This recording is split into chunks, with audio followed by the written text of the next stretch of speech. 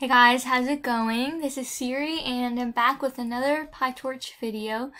And actually this topic that we're going to be talking about is actually applicable to other libraries as well. And the one that comes to my mind is NumPy. And yeah, you guessed it, we're going to be talking about broadcasting today, as you can see right here in the title. Okay, so we're going to be talking about what broadcasting is and how we do it. Okay, so let's get started. So what is broadcasting? Okay, so yeah, what is broadcasting? Okay, so you know how we can apply like operations on numbers, right? So for example, if you have 5, you can quote unquote operate on it, right?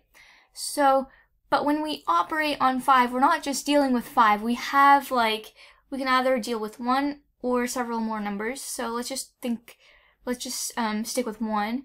So we have 2 numbers that we're dealing with when we're operating on them. So we can apply arithmetic operations to both these numbers. So you can do 5 plus 3, which is 8, 5 times 3, which is 15, and you can do all sorts of arithmetic operations on these 2 numbers. Well, the same can be said with tensors, and tensors again are multi-dimensional arrays, and they're a great core data structure, so something that holds your data. And it's a core data structure in deep learning, and it's a great data structure. It holds and represents and encodes all of the different types of data that you can find, and it encodes them into numbers, which we can then feed into our model. But we need to perform operations on them, right? We need to take 2 tensors and perform some arithmetic operations. So the most intuitive way that comes to mind is to do it element-wise. And so we have a tensor, we have 2, 3, 4, right? And you have 5, 6, 7. Okay, so this is A is equal to, okay, let's import torch so we can deal with all the PyTorch stuff that we need. So import torch, and so we'll convert these to Python lists into a tensor. So let's say that A is torch.tensor, and we pass in this, so now this is going to be a tensor. And now we have B, which is equal to torch.tensor, and we have another tensor here. So if we print A, and we have another space, oh god, another space in between. Okay, so we have a space in between, and let's print these 2 tensors. Okay, so we're importing torch. Okay, so we have 2 tensors, 2, 3, 4, and 5, 6, 7. And the most natural way to add these, right? Addition, subtraction, multiplication, and division, these are all different operations, right? Arithmetic operations. Okay, let me remind you again. Broadcasting allows you to perform arithmetic operations on tensors with different shapes. Okay, let's not deal with the different shapes part for now, because A and B both have the same shape. And as I was saying, the most natural way to add these 2 tensors is element-wise. That's how most things work out, right? So we add the corresponding elements of both these tensors. That's the most intuitive, the most natural way to look at this addition problem, right? So we have 2 plus 3, 7, 9, and 4 plus 7 is 11. So we're expecting to get 7, 9, 11, okay? And let's check it out. Print A plus B, and that's what we get, 7, 9, and 11, okay? So Yeah, that's element-wise, and it worked out because we had the same shape. Let's check out the shape.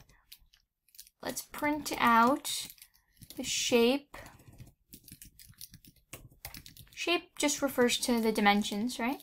So let's print out the shape of both these tensors. Okay, they're both of size 3. They're 3 elements, okay? So these are 3 elements and they're the same shape. But now that you know how easy it is to perform arithmetic operations on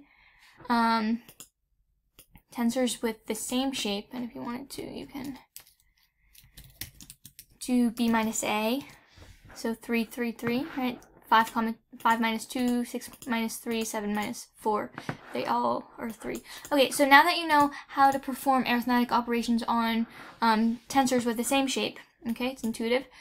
How do we do it with different shapes? How does that work out? We're not going to have corresponding terms because they're of different shape. You can't have corresponding term for each. You can't have a corresponding element for each element. And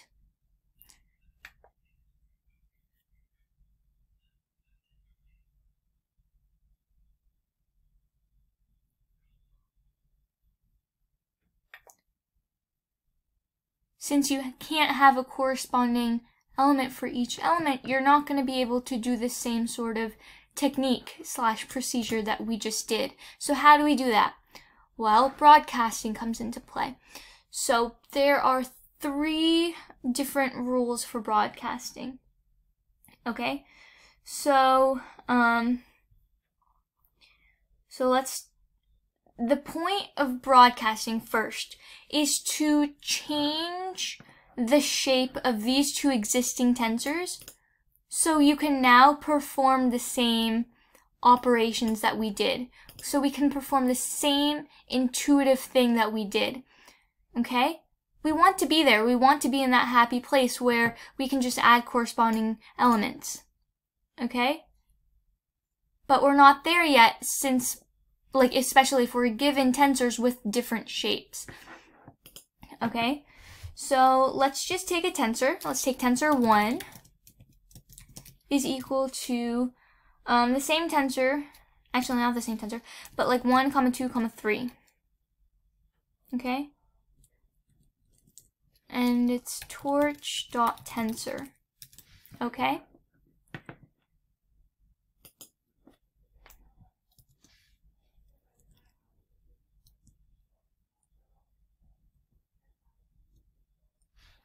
Okay.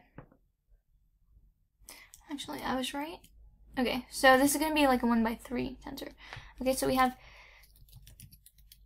tensor 2 is torch.tensor, and that's how you create tensors. You use this torch.tensor. Okay, just in case we missed that point here, or in my previous video, I don't recall. Okay, so now we're going to have a tensor with different shapes. And by the way, it's a multi-dimensional array, so this array has 1 array inside it. Okay, this array has 3. So we're going to have 3 different like sets of brackets with 1 element in each of them. Okay?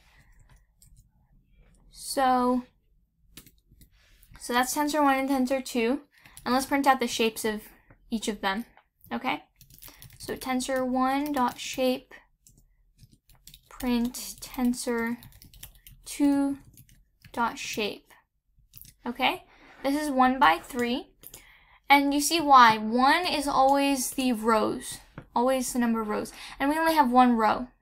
Okay? If we like stack it like this, if this is the way you're most comfortable with, and this is the way you can actually visualize what's going on, we can do the same thing here. Except actually we can't because it's just 1 row. So each bracket is a row, and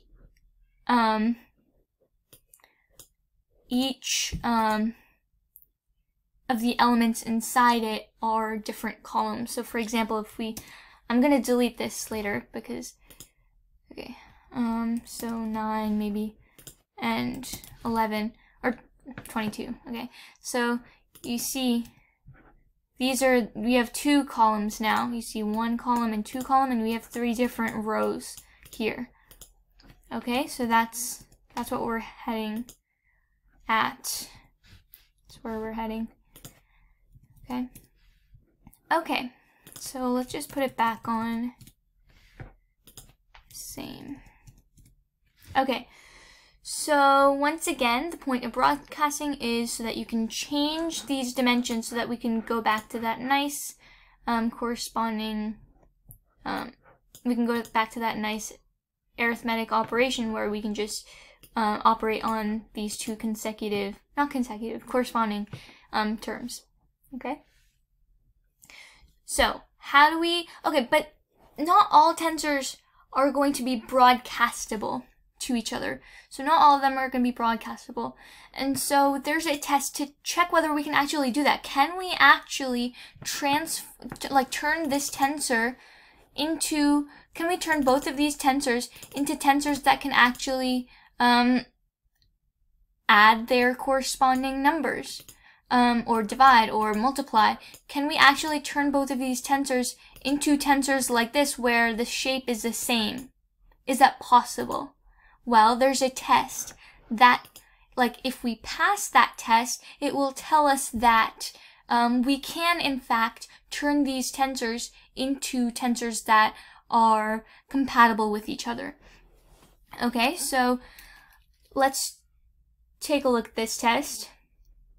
Okay, so first, number 1. Okay, so let's take a look at the shape of these 2 tensors. Okay, we start at the last dimensions, okay, so which are the 3 and the 1. It's the last ones, right? So if you like take a list, and if it was longer, you would start at the last element in the shape, so the last dimension. So the last dimensions here are 3 and 1. So we start at the last and we work our way backward. Okay, and we're checking to see if each of the tensor's dimensions are compatible with each other.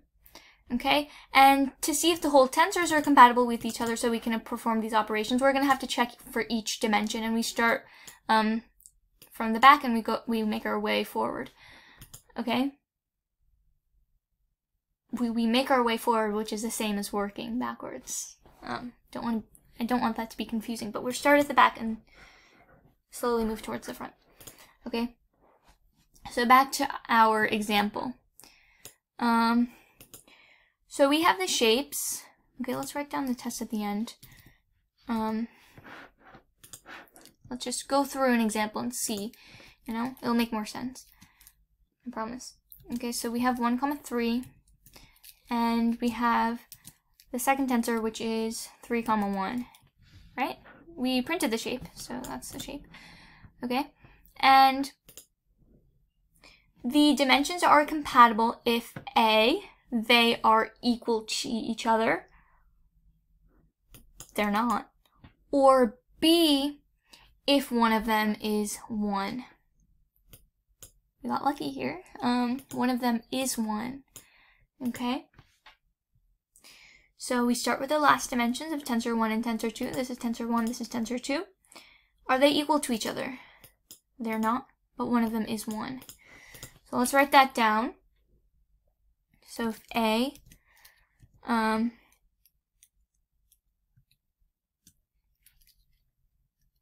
they are equal to each other, or B, one of the dimensions is 1. Okay? And we're only focusing on operations between 2 tensors at this point, right? Because if we have multiple tensors, it all boils down to, you know, it all boils down to 2 tensors. So for example, if we have like a string of numbers that we're adding, so we have, in our case, multiple tensors. Let's just go back to numbers. So if we have multiple numbers like 5 plus 3 plus 4 plus 9 plus 16 plus 2 plus 4 plus whatever, right? We have so many. We don't have a test to check for all of them, right? You just start at 2 and then make our way forward. Like we start 5 plus 3, 8. Okay, add 4 more. Okay, 12. Okay, and then add like 2 more. Okay, 14. And so you always have 2 that we're looking at once. We don't look at all of them at the same time. Okay, so that's the first part of the test, and we passed. Let's go on to the next dimensions, 1 and 3. Same story here. Okay, but if they were not compatible, if this was 4. Okay, if this was 4, it would not be compatible, and we would just stop there because there's no use. It's useless. Like even if the next dimensions were, it wouldn't matter because like unless it's true for each dimension, it's not going to be true for the whole tensor. And so, yeah, okay. So the arithmetic would be impossible. It wouldn't work. What's the shape of the resulting tensor? Okay, actually there's only one part. So what's the shape of the resulting tensor?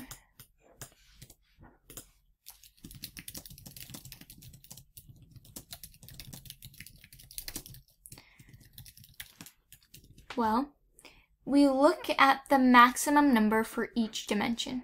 Okay, let's change this back to 1 because that's what it is. What's the maximum number for this dimension? It's 3. Okay. So if it's 3, okay, so let's just pretend that it's x comma y. We don't know the outcome. We don't know the output shape of the resulting tensor. So, but we do know that the max for this is 3, and we know the max for this one is also 3. So the shape of the resulting tensor, once we add these two, or do whatever operation we want, we're gonna get a tensor of shape 3, 3. So 3 rows and 3 columns. Okay? And once we go beyond like 3 and we go on to like 4, 5, 6, 7, we're not going to be able to say like rows and columns, right? We're just going to say, oh, this is dimension 0, 1, 2, 3. We'll be referring to them using indices instead of, you know, hey, these are the rows, these are the columns. Okay, just a fun note. Okay, so what does that mean? The whole point was to make these two tensors the same shape so that we can add them in this nice format. So can we do that now? Yes, we can. How do we do that? Okay, let's go back to how. Okay, so now the two original tensors need to change their shape to 3 by 3 in order to do this element-wise operation that we're talking about. Okay, so let's copy the values until it reaches the desired output. That's basically it. Okay, so for example, we have this tensor, right? 1, 2, 3. Let's copy that. And so 1, 2, 3, right? This is one list or one array within this array, and we need it to be 3, 3. So this is going to be turning into so now this is just like 1 by 3, one array, one row inside this whole thing. So now we need 3 of them. So let's copy it. 1, 2, 3. Let's make another list. 1, 2, 3. Let's make another list. 1, 2, 3. And we did this 3 times because the resulting shape is 3, 3. Okay, 3 by 3. Okay, so that's the way we would reshape this. Okay? And what was the other tensor? What was tensor B or tensor 2? It was this, right? So what's the shape of this one? The shape of this one is you have 3 of these. 3, but it's still one row. I mean, it's 3 rows, but it's still one column, right? Because if you look at it like this, it's 3 rows, but there's only one column. You need 2 other rows here. So why don't we do it like this? Okay, wait. So now tensor B, it's going to change into 4, okay, 4, 4. So now we added 2 more columns, okay? That's what we did here right now. So now we have 5, 5, 5. And we have 6, 6, 6. Okay, so does that make sense now that we're just copying the values? Okay, let me just write that down. It's nothing more complicated than that. We're just copying the values so that the shape is the same as the resulting tensor. Okay? So how do we expect this to add then? Let's copy our tensor. So now it should look the same. Okay, so now it has the same shape, you see? Like this 3 by 3. It's working out nicely. So this 1, 2, 3 by 3. 3 rows, 3 columns. So what do we expect? Well, now that we can do this element-wise, we can expect something element-wise. So now we can easily expect it because the only thing we're doing is just adding the values together. Adding the corresponding values. So adding, and by corresponding I just mean like it has the same index. Okay, so the 0th index of the 0th, it's the 0th row and the 0th column. So the index would be like 2 brackets and 0 and 0. And you know what corresponding means, right? Like it's just, yeah, it's the same spot in the array. And now that it's the same shape, we do have corresponding. Because for example, if we had like 7, 7, 7, there's nothing in this array that would be, there's nothing in this tensor that would correspond to this 7, 7, 7. So it needs to be the same shape. Now you can see why. Okay, so we add the 1s, the 2s and the 3s, so we get 5, 6, 7, right? 1 plus 4, 2 plus 4, 3 plus 4. And 1 plus 5, 2 plus 5, 3 plus 5 is 6, 7, and 8. 6, 7, and 8. Okay, and the last one is 7, 8, 9. So you see this sort of symmetry going on here. Okay, so that's what we expect. Expected tensor.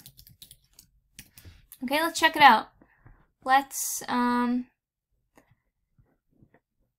A and B together. A plus B. Did we add A and B? No, we added A and B for the... Okay, we didn't assign... Okay, so these are tensor 1 and tensor 2. Forgive me if I said A and B. Okay, I'm talking about tensors 1 and 2. Okay, so tensor 1 plus tensor 2. What is that going to be now? Well, it's going to be our expected tensor. Right, so 5, 6, 7, 6, 7, 8, 7, 8, 9. Okay, so you see what's going on here. We just had to make the two shapes equal to each other. And there's also a test to see if that was even possible. So these were the two. It's either or, right? So this or that. It doesn't need to be and, because that's not possible. Otherwise it would just be 1, 1. But yeah, okay. Another example is multiplication if you wanted to do that. So if you had A equal to 1, 2, 3, and we have B is just a scalar value, 9. What's A times B?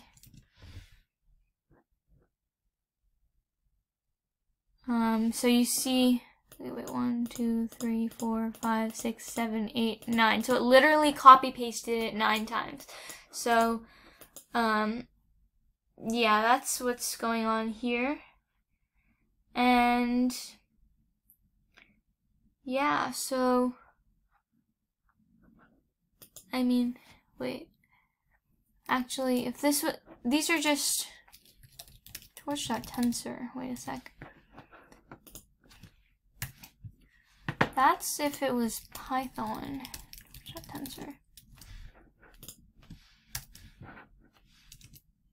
Yeah, that's it. Yeah, I was. Yeah. Okay, so that's if it was a Python list. Because that's all it knows, right? The only thing it knows is concatenation. It doesn't do any of this element-wise thing. So, any of these things. So, we're going to need like some sort of scientific computing thing that actually allows you to do it element-wise. So, NumPy and PyTorch are great for these because they're actually tailored towards scientific computing, which is what makes it so great for deep learning. And so, okay, so you see this 9, it gets distributed toward to each of these elements.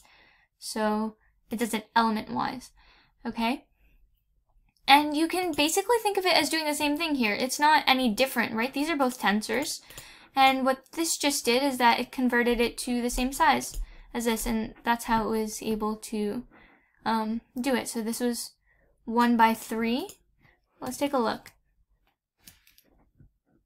Okay, wait, a.shape. It's 1 by 3. 1 comma 3, and what's b.shape? You can probably guess this, but it's not any shape. Okay, so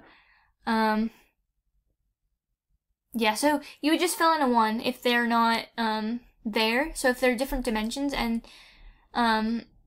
like one's a lower dimension and it's not there, you would just substitute a 1 into that.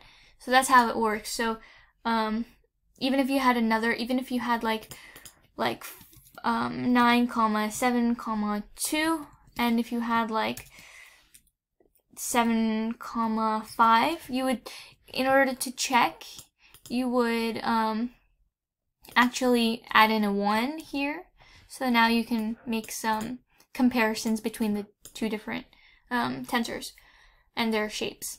Okay, so that's what we're doing here.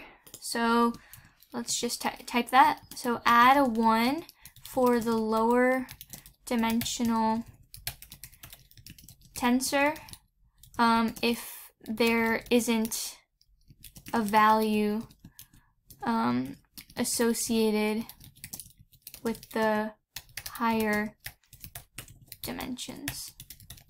Okay, maybe I shouldn't have deleted that, right? So if you had 8, 7, 6, and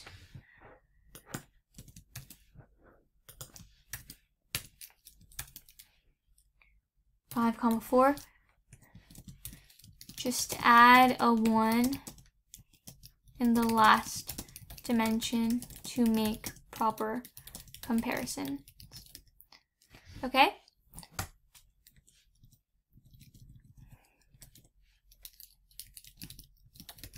Okay. Yeah, so yeah. Yeah, just substitute 1 for the missing dimension. And yeah, if it doesn't satisfy the requirements that we've mentioned here, then they can't be broadcastable. They're not broadcastable, and you can't perform broadcasting on this. Okay, so they need to satisfy these two conditions. I mean, not these two, either or, once again. Okay, so this is the test for broadcasting, and the actual thing you do is find the max value. Find the max value for each dimension, starting from the last dimensions.